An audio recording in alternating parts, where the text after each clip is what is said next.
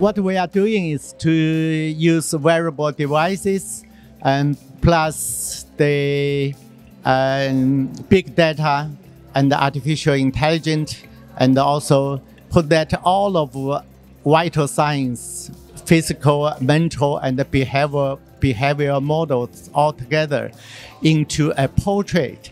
We call it a digitalized health portrait. If we can make that done, I think that will come soon. Then we have a one single index to reflect health. If we can make that done, it could be very important to change our healthcare system, structure, and practice, and rations. So I believe wearable device will be the future as a very important devices for our medicine and also for rehab medicine. Yeah, I feel really honored to accept the SPM, the highest award for a person in the rehabilitation field. As I mentioned yesterday night, this award is hot.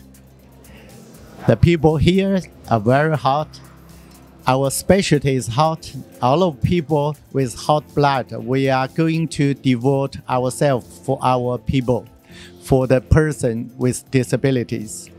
I think this award is my new start. I wish in the future, in 30 years, when I will be 100 years old, I can keep my health, can exercise, can run.